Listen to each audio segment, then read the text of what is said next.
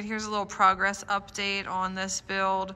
In addition to our soft wash system that's already installed, water tanks, we've got our hose reels. We've added an 8-gallon a minute hot water unit here. That's our Water Dragon Slimline unit. It's a belt drive.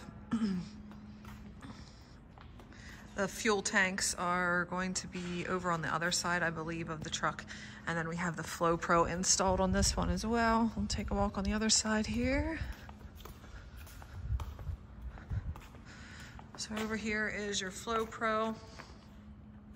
And then back here are your 11-gallon gas and diesel fuel cells.